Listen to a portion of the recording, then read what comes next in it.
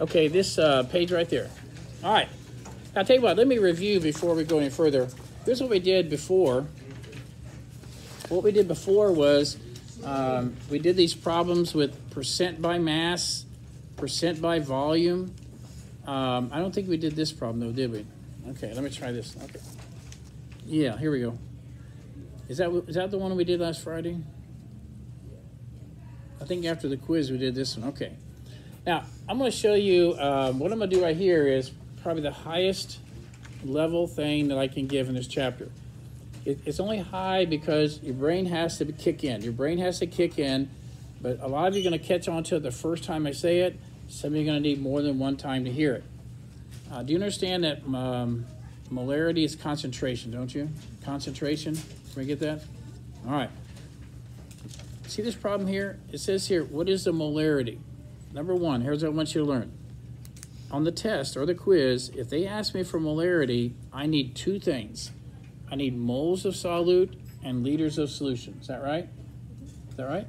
Okay, so what if they give you moles and they give you liters? What are you going to do on your calculator? This is the easy part. You're going to divide, aren't you? What if they give you grams of solute and liters? What do you have to do? Okay. And how do you do that? What's the fast way to go from grams into moles? Go down the mole world, what do? Divide by molar mass. So if they give me grams, I'm going to change it to moles and divide it by liters. I'm done. I'm trying to give you a clue here, okay? This is simple. What if they give me moles and they give me milliliters? What if they give me, like in this case, they gave me 500 milliliters. How do I change milliliters into liters? You just move the decimal over here 3 places. All right, what would 850 milliliters be in liters? 1, 2, 3. Okay, everybody see that? So all I'm asking you to do is, when I give you a bunch of molarity problems to do, you said, okay, you want me to find the molarity? I need moles, I need liters. That's your goal. That's your goal. So now, the highest level thing I'll do is this right here. Friday, we actually figured out that they gave me grams, didn't they? They gave me grams of this, and what I had to do, I had to divide by molar mass, and I got moles. And then I changed this to liters, 0.5 liters. Then I divided. Are you okay so far? Is everybody with me so far? Does everybody know how I got that number? Okay, now, here's the hard part. What if the question they're going to ask, and I'm not going to stress this, it's going to be a small part of the test, okay? What is the concentration of FeCl3? What is the concentration of this? Well, we just figured it out. What was it? And molarity is concentration, isn't it? What is the concentration of FeCl3? 0.616, big M, which is molar, moles per liter. I'm going to stop right there. It's a Monday. I got to make sure I have you. If I start doing the highest level stuff in here, I have to have your attention. All right. Now, what's the concentration of iron chloride? 0.616 molar. What's the next question say? What is the concentration of what? What kind of a compound is this? It's a metal and a non-metal. What kind of compound? Ooh, you got a 50-50 chance. No? Covalence, non-metal, non-metal. What do you call it when we have a metal and a non-metal? Ionic. What are ionic compounds made of? Ions. What if you put them in water and they dissolve? What does it break up into? It starts with an I. One more time. A metal and a non-metal compound are ionic compound. They're made of ions. This has iron ions and 3 chloride ions. When I put it in water, the ions separate.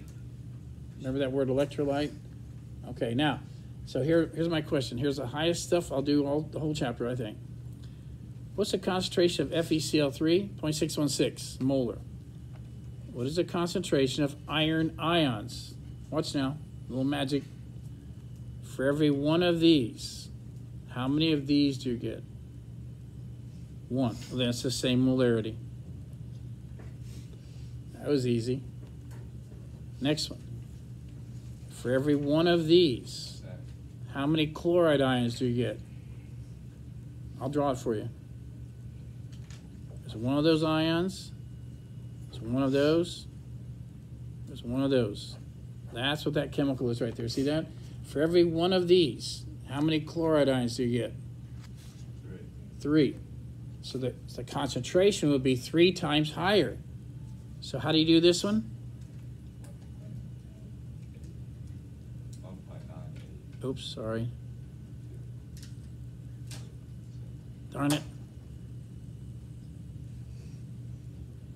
All right, put that in your calculator. What do you get?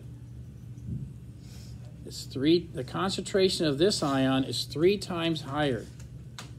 So what is 3 times 0.616? Do you have a calculator? I need to get it out. Do you have a calculator? Hey, I can't. Honestly, if you're sitting there and you're not trying these calculations, I'm not sure what your. How much is it? Okay, that's good. Now, here you go. The last one. This is the last one. This is the hardest one of all. For every one of these, how many total ions do you get of any kind? 1, 2, 3, 4. Try it again. For every one of these, how many ions do you get? 1, 2, 3, 4. So what are you going to do here? Okay, let's do that. For every one of these, how many ions of any kind do you get? You get 1 of these ions, you get 3 of these ions. That's 4. So what's that number? 2 point what? All right, what do you think? Really, that's the hardest thing in the whole chapter.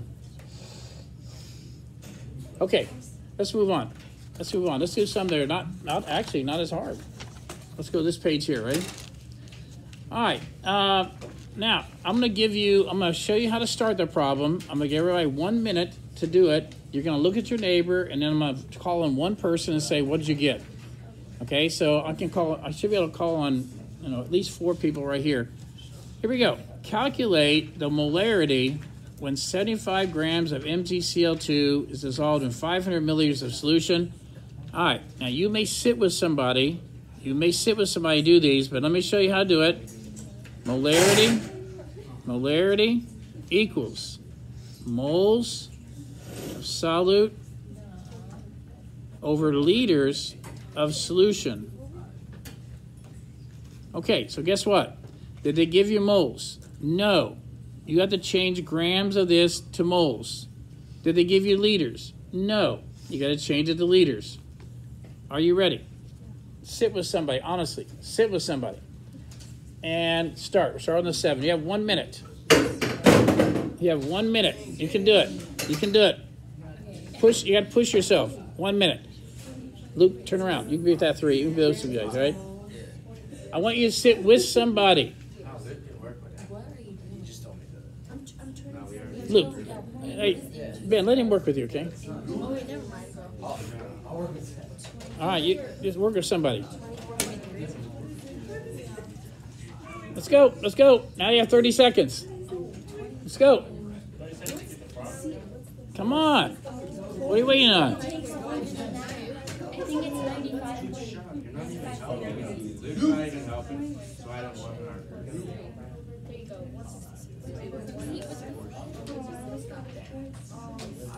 So you do 75.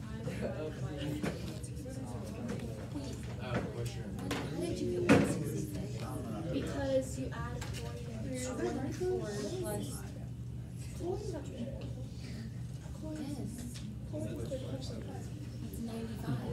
All right, who's done? Raise your hand if you're done. Wow, that's good. That's good. Now, since you're the first one done, Can you tell me, what did you get for the molar mass of MgCl2? Did everybody else get 95.1?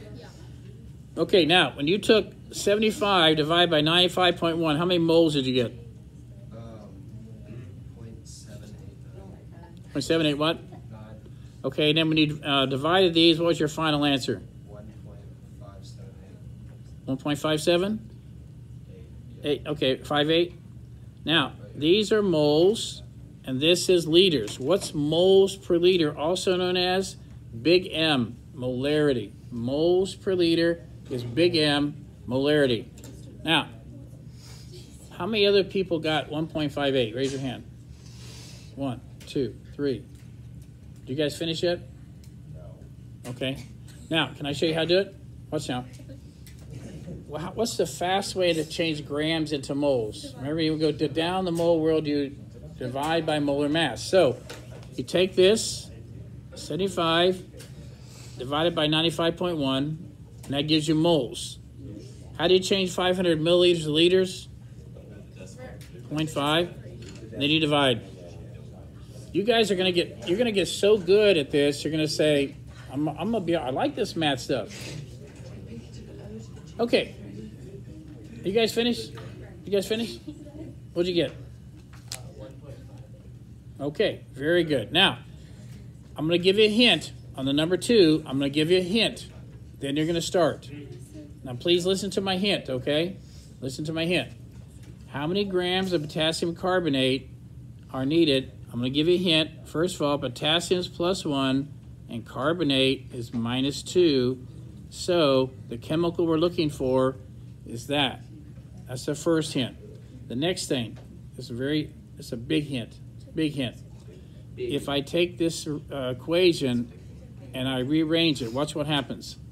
Whenever I see molarity and volume in a problem, if I take the same equation, molarity,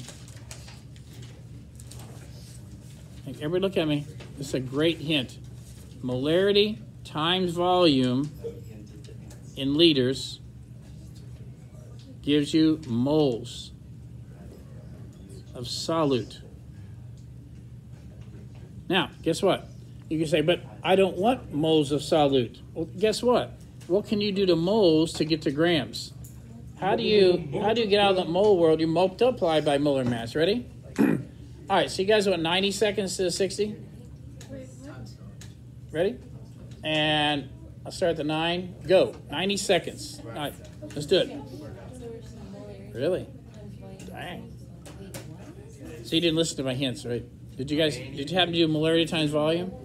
Very good.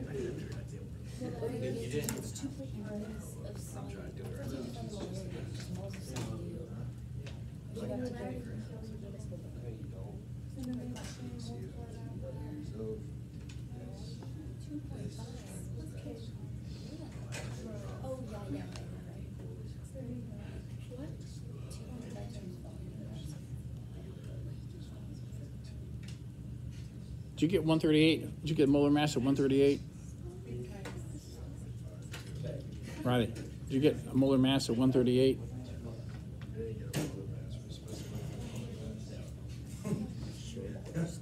Oh, well, eventually you do. Okay. Alice blue. Okay.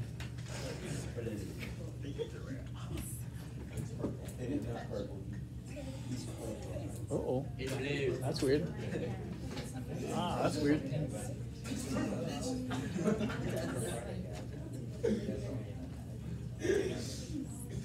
Okay. All right, hold on. All right, we still got 35 seconds. What are we supposed to do? Okay, they want to know how many grams you would need. So, if you find moles, how do you change moles into grams? We multiply. Okay. To find moles, multiply molarity times volume times molar mass. No, if you do, well, yeah, that's true. That's true. All right, everybody, 10 seconds. 10 seconds. All right, so I can call on Aiden. Aiden, I'm going to call on your group.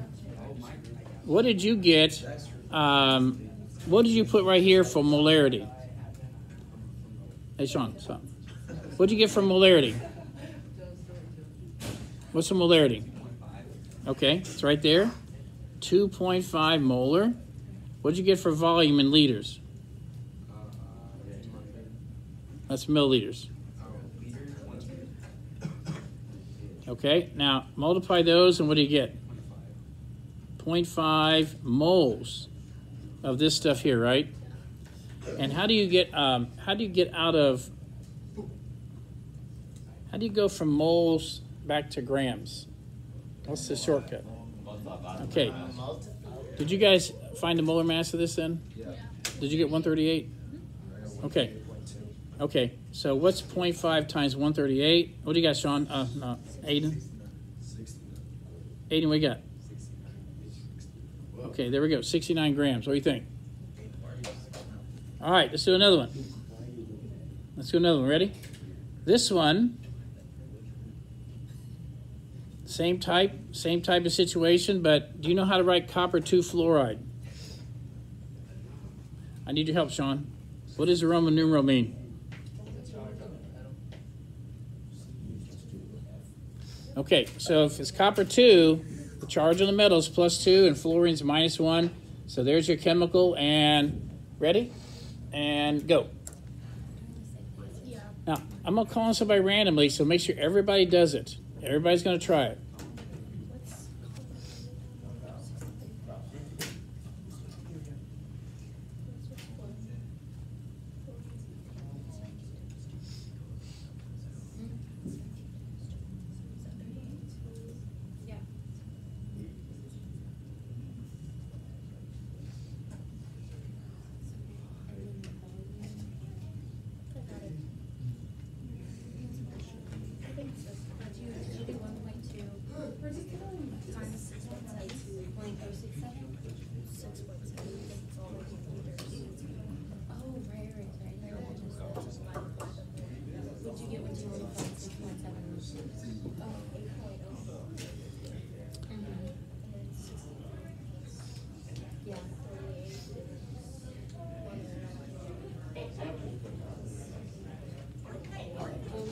All right, 20 seconds.